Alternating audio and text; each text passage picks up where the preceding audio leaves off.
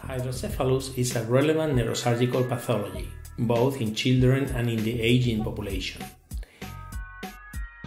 It comprises a wide set of ailments associated with alterations of the cerebrospinal fluid hydrodynamics and the biomechanical properties of the nervous central system structures.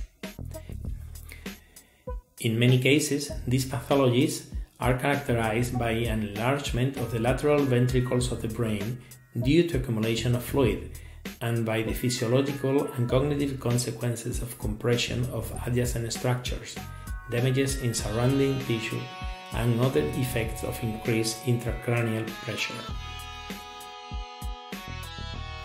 Treatment mostly relies on implanting subcutaneous shunt systems to drain cerebrospinal fluid from brain ventricles to a distal cavity.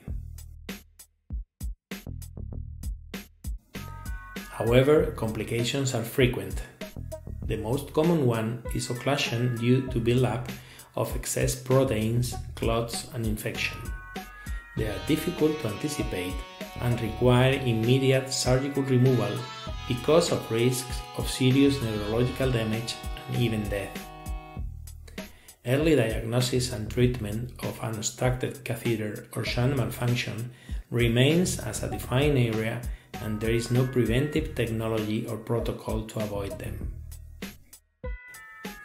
Such complications have a deep social impact in the quality of life of patients, their families and caregivers, and high economic cost. This project within the European ATTRACT program presents the design and development of a proof of concept of a handheld device for the application of image-guided focused ultrasound for preventive, non-invasive, easy to implement and cost-effective acoustic cleaning of implanted shunts in patients of hydrocephalus.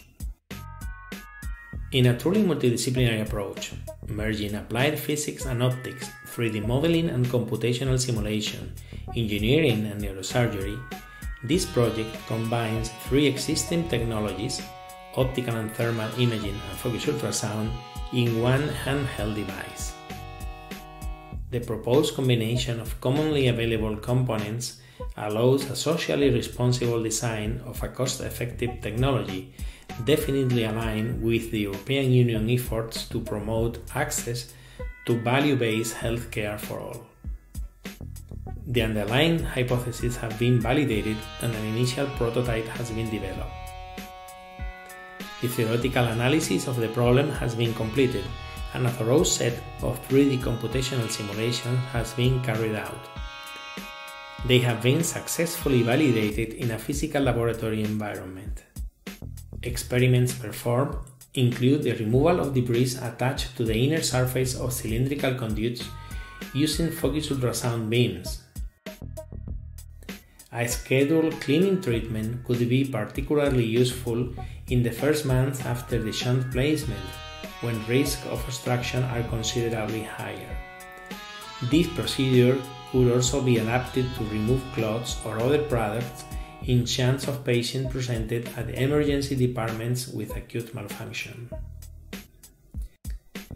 The existing prototype must be further developed and engineered into an operational device suitable for extensive testing and certification. Its relative simplicity and the availability of the required components are positively relevant factors for the potential development of a commercial product.